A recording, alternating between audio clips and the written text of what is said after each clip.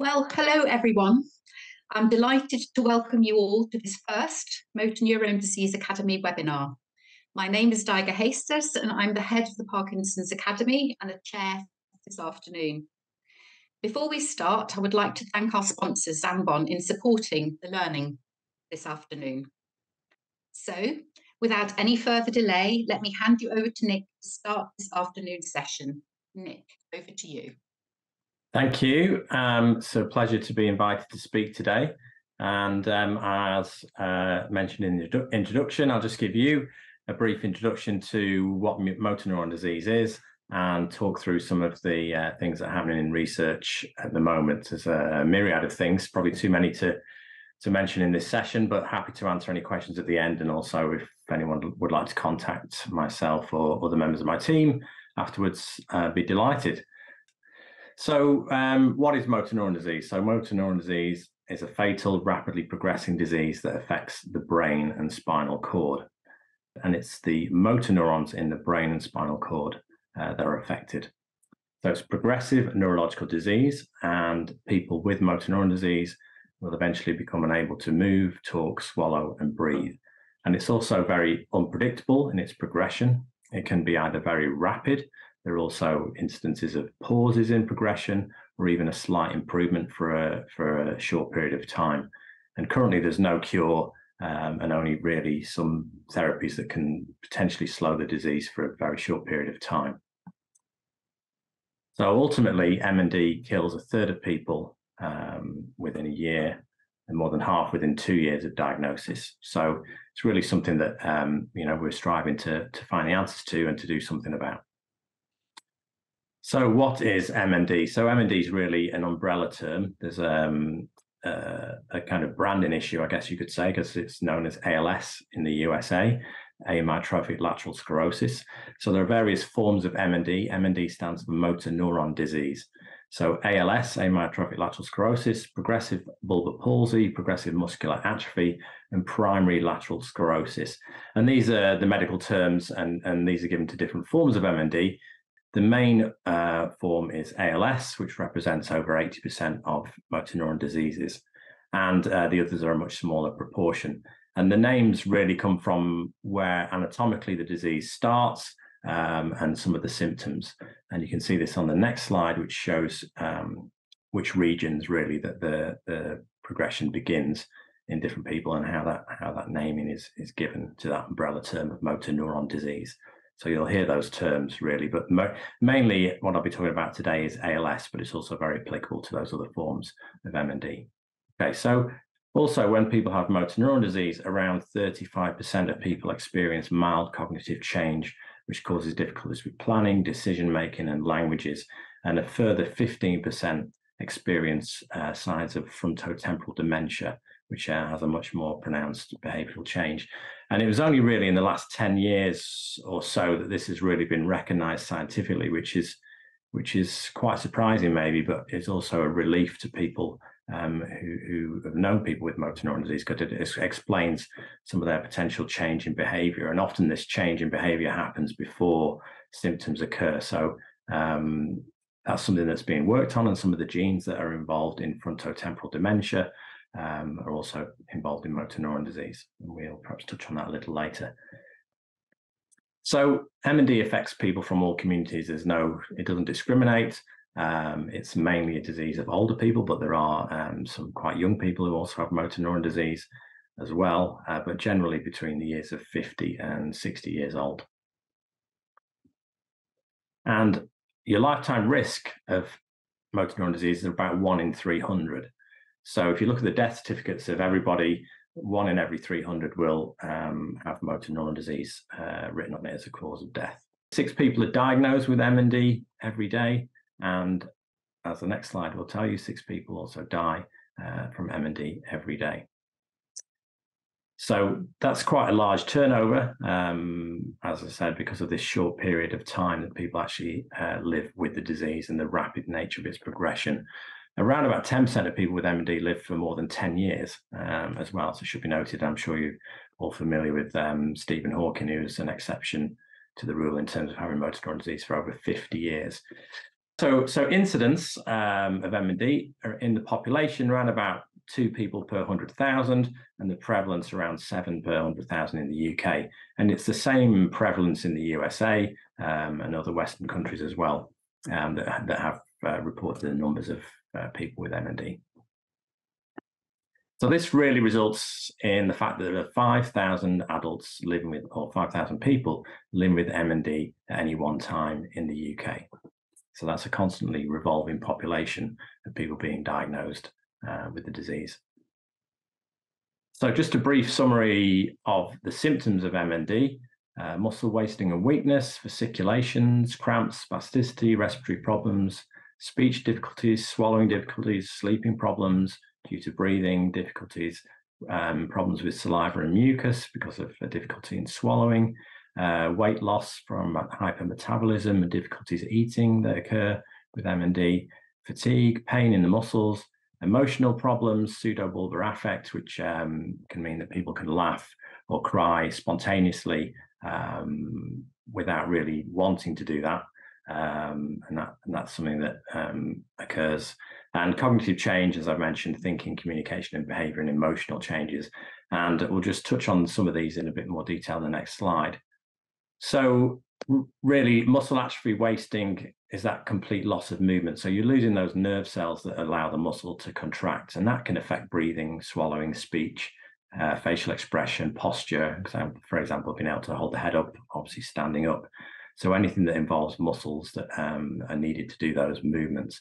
So there are some potential devices that can help with that, not to improve it or to stop it, obviously, but devices such as wheelchairs and head-up collars, which can hold a person's head up. Muscle twitching and rippling under the skin, breathlessness and trouble sleeping can be helped with NIV, non-invasive ventilation. So this is positive air pressure when a person's breathing, tracheostomy and permanent ventilation. Trouble swallowing, dysphagia, modifying the diet, possibly gastrostomy, which is a tube into the stomach for feeding.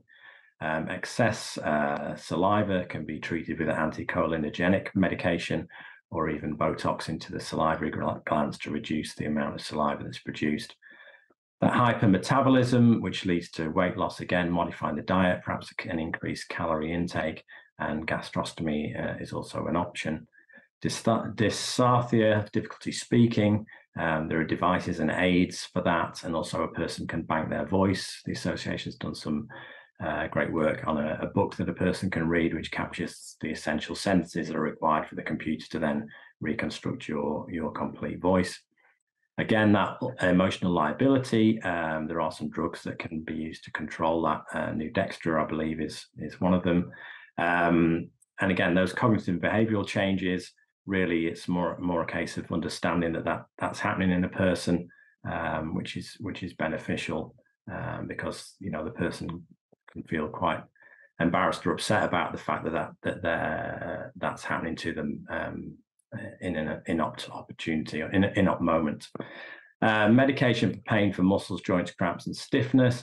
And again, other aspects that are not just physical. There's the mental side of MND, loss of independence, feelings of isolation, and ways around that is support from the system and also from family members, etc.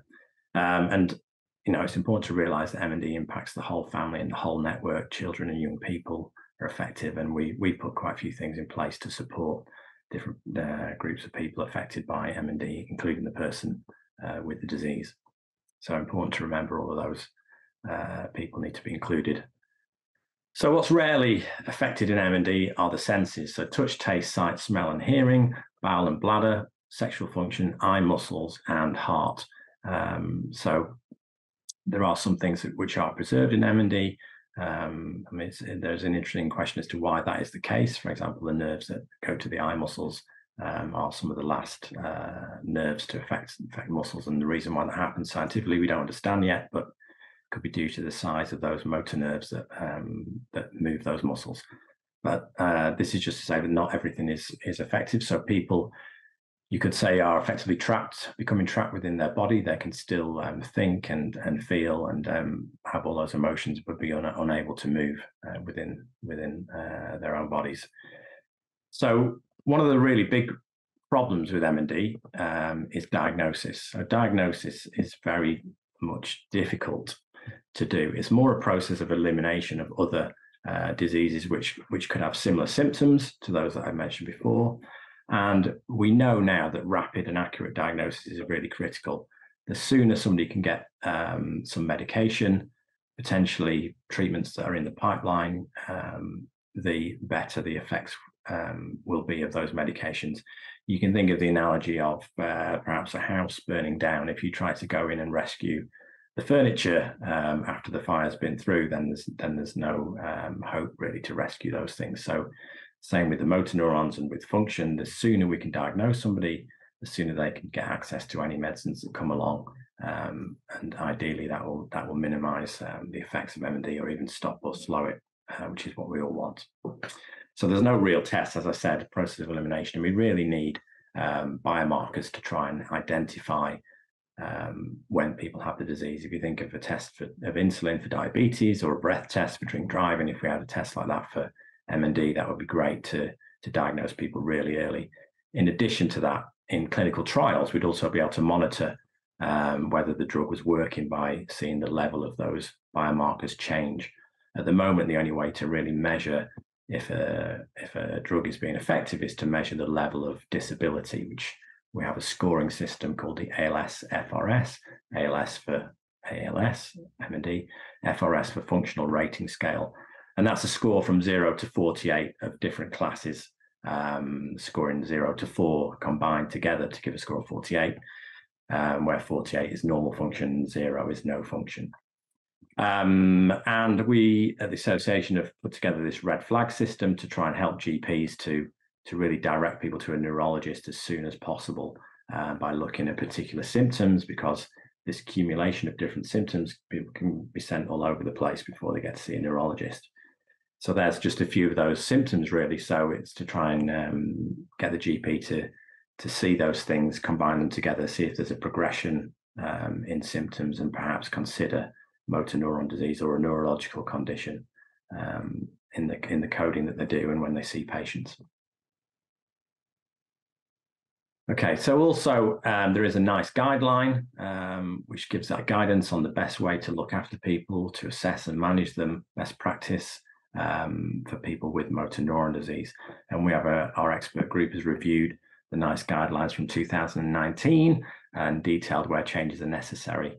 And as a result, NICE is conducting an extraordinary review. So we're working towards that. So this is really taking care and things away from the anecdotes and really looking at the evidence to see what is the best practice and the best way to look after people with MND, and also to incorporate changes as things develop. For example, genetic testing is now there's a need for that, which is going to be incorporated, we hope, into the NICE guidelines.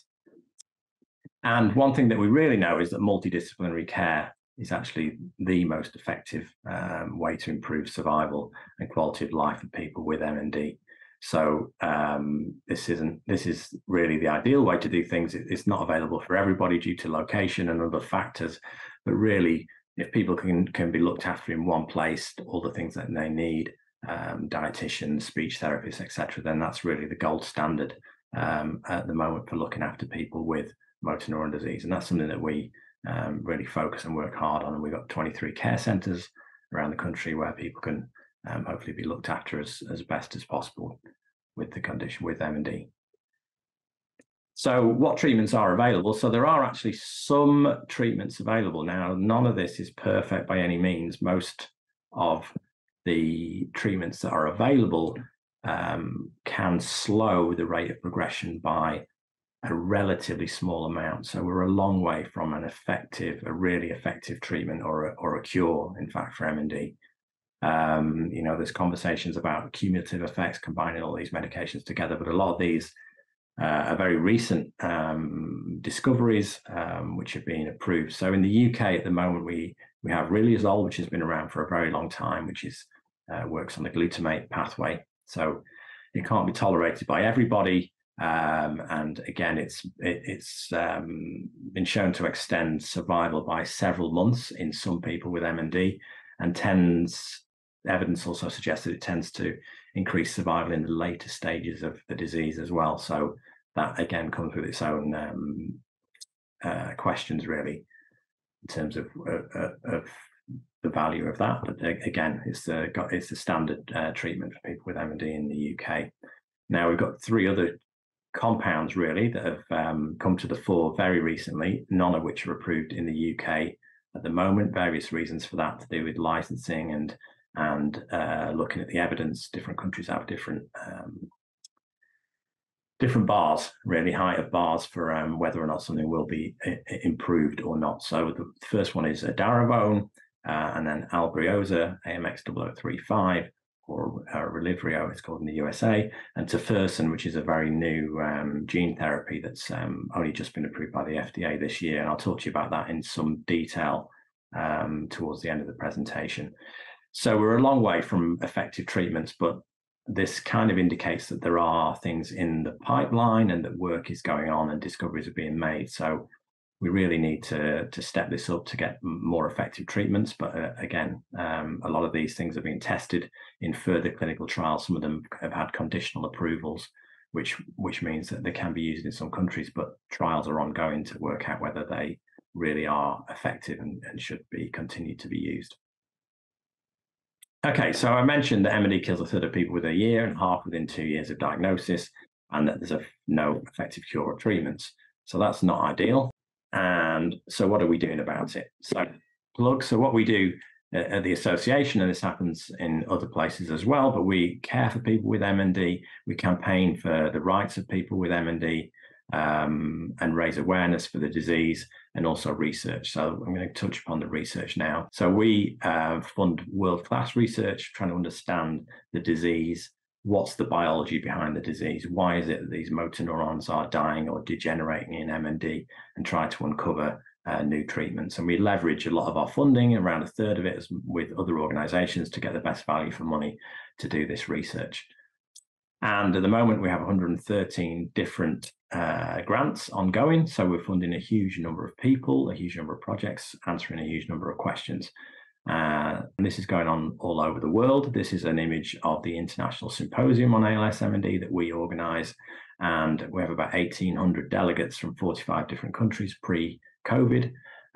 So this is a real melting pot of all the brains on MND and ALS that are going to go back to their labs and their groups all around the world with the latest ideas, making sure everyone works together and collaborates to answer the question, why is MND happening to people, and how can we get effective treatments as quickly as possible. As I mentioned, delegates from all over the world, so research is happening 24/7. When we go to bed in the UK, people are getting up in Australia and doing their research. So everyone's working towards an answer and really trying to understand and find treatments for MND. And there really has been an explosion in new knowledge. So this is a graph which shows the number of publications about MND ALS, which is really accelerating, increasing all the time. And there's never a good time for MND, but there's never been a better time than now. And this is all funded through donations and all the ways that people get money in to fund research, which is really the only way we're going to understand the disease and find treatments. So one of the big, or one of the only things we know about the cause of MND is gene changes. So people have changes in their genetics. So in some people, in some families, MND runs in the family, and that's been a hint that there is a genetic cause, potentially a genetic cause of MND for some time.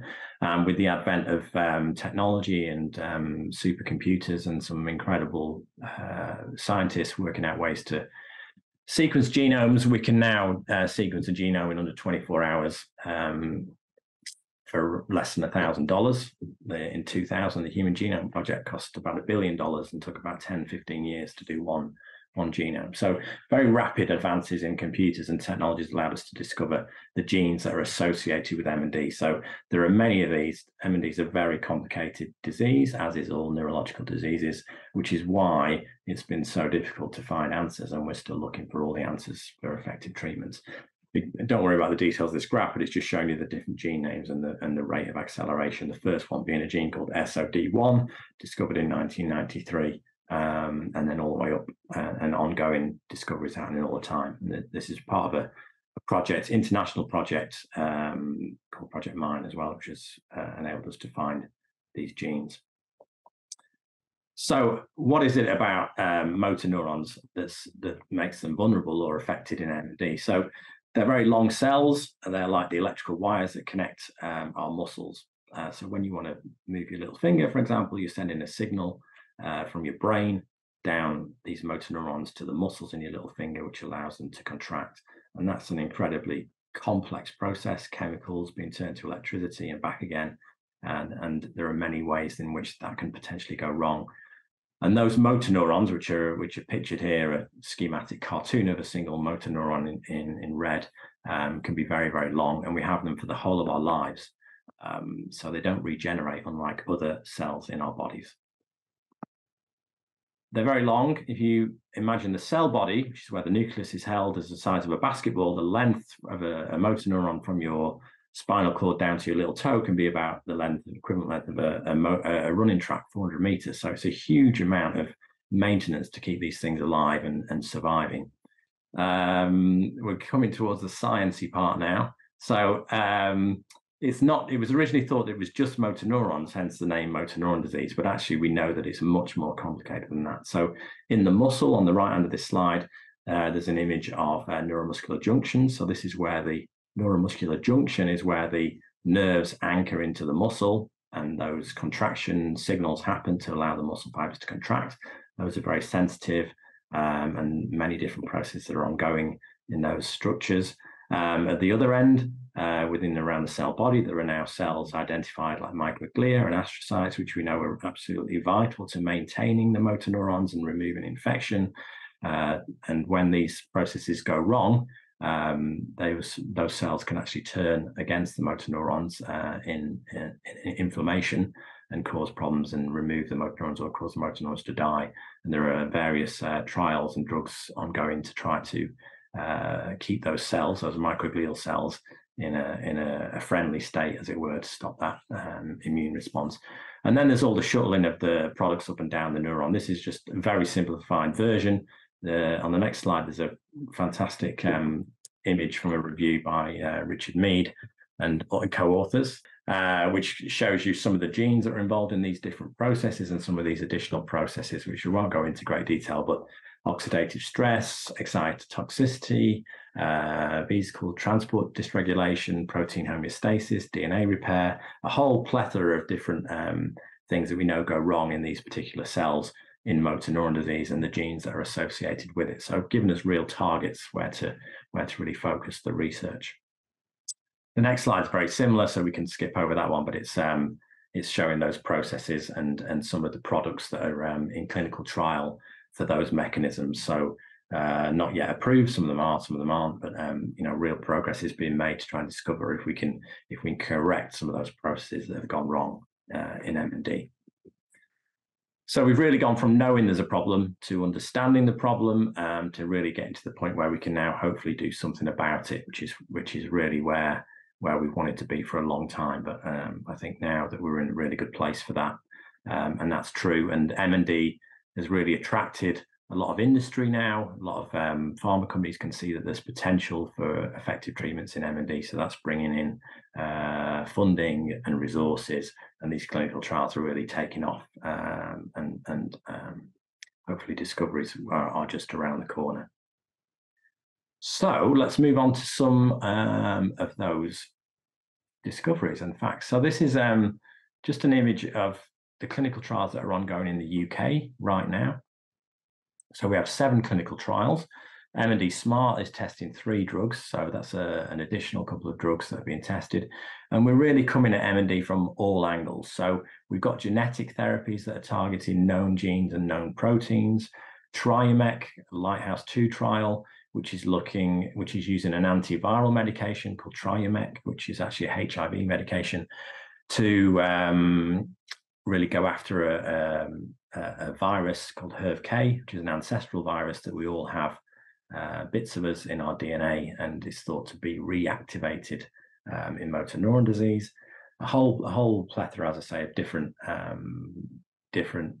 ways of targeting the disease, and hopefully one, more, or all of these will result in a positive outcome, which would be fantastic. So we've got lots of resources on our website if you want to know more about the specifics of each of these compounds and clinical trials. But I'll touch on a couple of them as we go through now, just to finish. Tofersen, which is the SOD1 gene change, and fuzz as well, which is the one on the bottom left, which is another gene which is changed in people with motor neuron disease.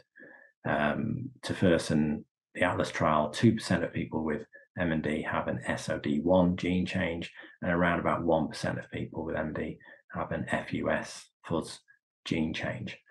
So these treatments, if they work, won't work for everybody, but they will potentially work for a subset of people and provide really a proof of principle and knowledge that actually we can turn MND around and hopefully stop or reverse it.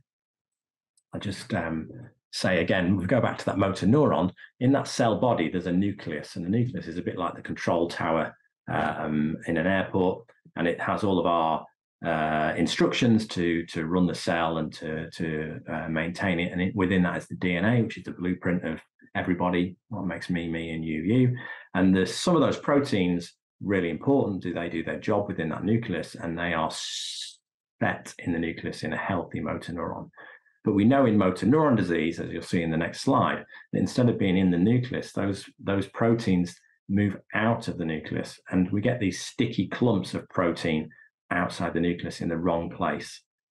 So it's thought that perhaps this is one of the pathological conditions, these inclusions. If we can stop these inclusions being there, find the cause for that, we can keep the motor neurons healthy because they're not overloaded and they're not dying and degenerating as it happens in the disease. So in post-mortem, you can actually see these clumps of protein in about 97% of all people with MND.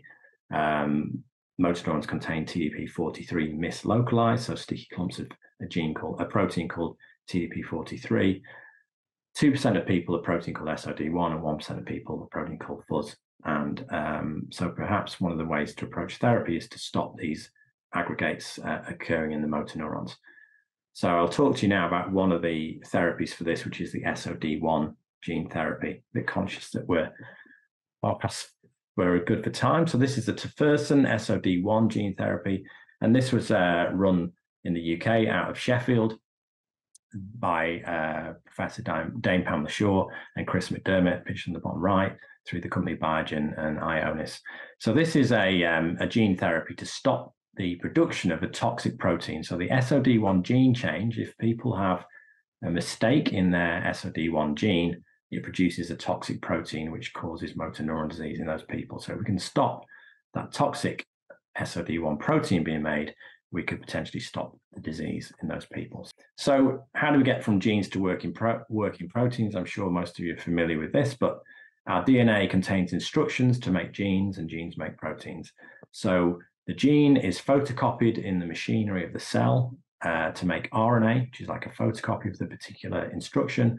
And then the building blocks called amino acids are joined together in a very specific order. And that's really important because the protein has to then fold to make a functional protein that works. So imagine the analogy: you go to IKEA, you come back with your chair, you follow the instructions, you stick it together, happy days, you've got a working functional chair. No problem, you need that. Okay. Often what happens in disease is that your proteins are made incorrectly. So you get the wrong instructions because there's an error in there. You carry on, put the thing together, and you've got a bit of a dangerous item that you don't need, which could cause a problem in the body. And this is what's thought to happen with this toxic SOD1 protein. So the mistake is in the gene. Here we've got the faulty gene with the red line. The fault is passed through the photocopy to the RNA, and then instead of the right amino acid being joined together to make this precise structure that folds, the wrong amino acid is put in place and the thing folds incorrectly and the toxic protein is produced. So for a gene therapy, ideally what you want to do is to stop that protein being produced by stopping one of these steps, either the RNA, the amino acid, or the protein, or to correct the faulty gene in the first place. So the next slide, you'll see some arrows across there. Same principle, let's just stop the protein being made. What's actually happened in this SOD1 trial is that the RNA is actually destroyed by the by the medicine. So at that position where the arrow is, what's known as an antisense oligo actually binds to the specific RNA with the mistake in it, and the RNA is destroyed so that the protein is never made. And so the people don't have the toxic protein made anymore. And so this is what actually happened. I'll just show you some of the results from the clinical trial. So the clinical trial in this case is called VALOR, and the blue line is 6 months after the start of the trial. The blue bar is 6 months after the start of the trial. So what you want to know is, do you get target engagement? Are you dropping the SOD1 protein level? So the dotted line in blue is the placebo group, so they didn't get any medicine. And the green line is the people who got the tofersen medicine early on. And you'll see that their level of SOD1 dropped, which is good. It means that the medicine's hitting its target. So what happened after 6 months in the trial, everybody gets given the medicine as part of the sort of incentive to join the trial. After 6 months, if you're on placebo, you'll also get given the medicine. You'll see now that the SOD1 level dropped in the placebo group, which are now given the drug as well. So we're getting target engagement in both groups. This is good news. Okay, so that's a biological response. Now, I talked about a biomarker early on. Now, we don't have a great biomarker for MND, but one of the best ones we have at the moment is something called neurofilament. Now, motor neurons are built with this scaffolding really inside them, proteins called neurofilaments. So as the motor neurons die, these scaffolding break away, and we can measure them in the bloodstream or the spinal fluid. And so they're really a marker of neuronal damage. So the more damage there is to the neurons, the more neurons that are dying, the higher the level of neurofilament. That's the principle. We can actually measure the level of neurofilament, and in this trial they did that. And you can see the same style of graph again, 6 months as a solid bar. In the placebo group, no change in neurofilament, but the people who got the medicine in the trial, the neurofilament level dropped. So that suggests that actually neuronal damage is slowing down or being reduced by the medication.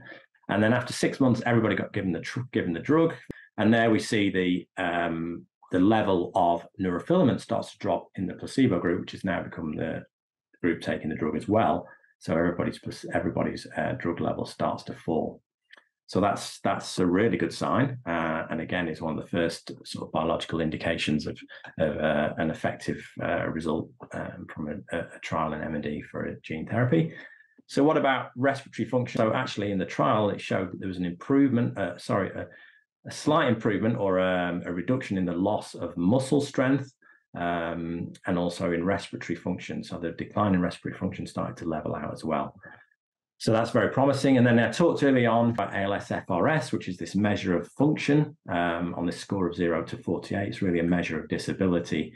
And the rate of decline of the disability started to slow in both groups when they were both given the medicine. So this implies actually that there is a response happening. But what's important, and what I mentioned before about the early diagnosis, is that in the early 6 months of the trial, the rate of disability was difficult to see a change, but going beyond 6 months in time, you then see that slowing. So actually, it takes time for people, the damage to be reduced and for people to recover or to reduce the rate of their decline.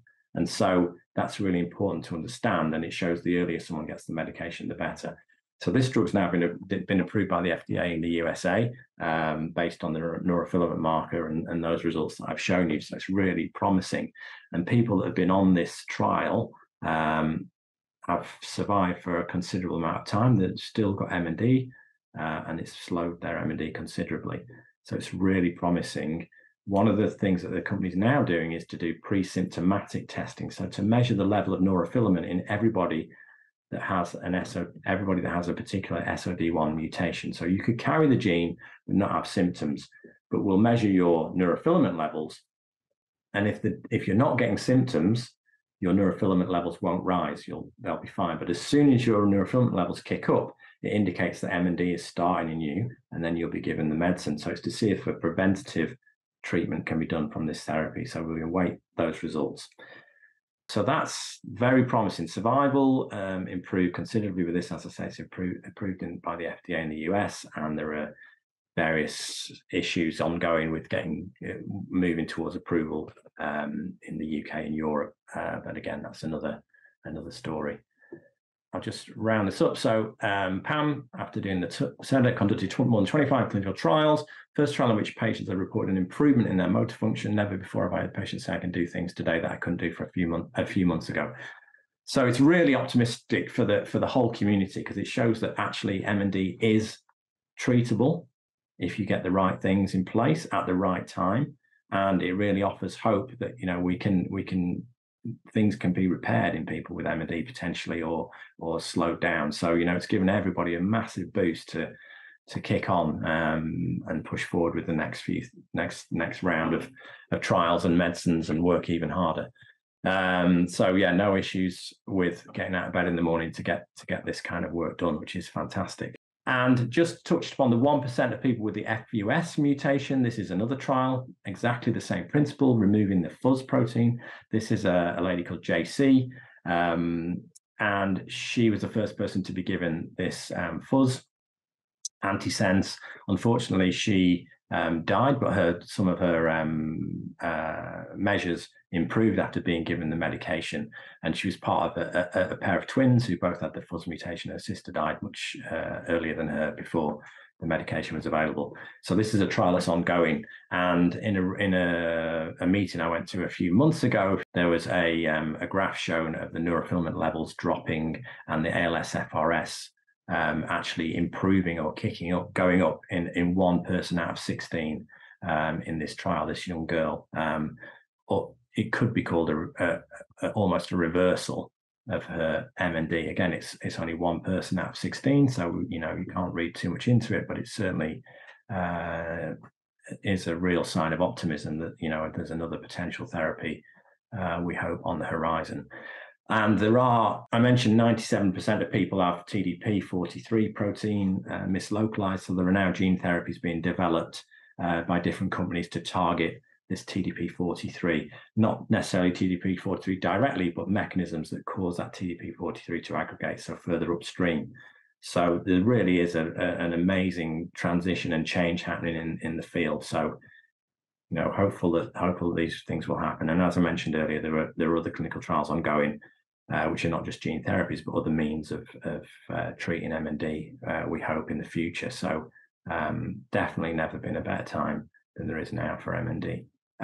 Yes, this is a really great, amazing resource. If you want to have more information, more help, where to go for guidance, how to look after people with MND, all the things that I spoke about really badly are much better laid out here for you, completely free. So please go to our website, click on the professionals page. So yeah, this is our front page, professionals box on the top right. Just click on that and you'll get through to all of the resources and help for professionals like yourselves. So there we go, various aspects of ways you can be helped. And also this video is fantastic, tell you all about symptoms, talking from the perspective of people with MND as well. Really, really useful.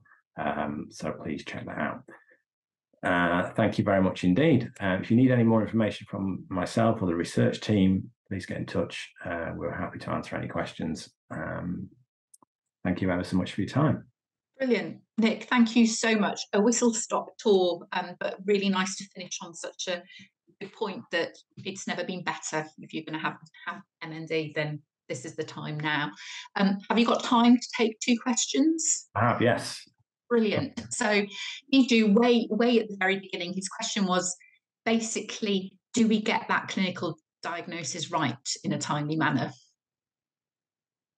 Yeah, I'd say it could certainly be better. I mean, I hear stories all the time from people about being sent to, get their back checked out or their ankle checked out. It's just so difficult to do because it's mimicked by so many things. So yeah, it's definitely not perfect. I'm not a neurologist and I don't diagnose people. So I've chatted to neurologists and I hear how incredibly difficult and emotive it is to do that diagnosis as well. Yeah. Okay. And Susantha is asking, has there been a trend in increase of incidence of MND post-COVID pandemic? Interesting question. So actually, there was a few studies done on that, and there hasn't been any things said that there's an increase in numbers. You know, there's always talk about vaccines and various other things may have an effect. Not by me, I mean like conspiracy theorist ideas. And there hasn't been any evidence of an increase in MND post-pandemic for any known reasons. There has been an increase in the number of people going to see neurologists with MND because people weren't seen during the pandemic. So a lot of people haven't been diagnosed as early as they would have been, if that makes sense, because they haven't been to the doctors, or they've just lived with something. So again, that's yes.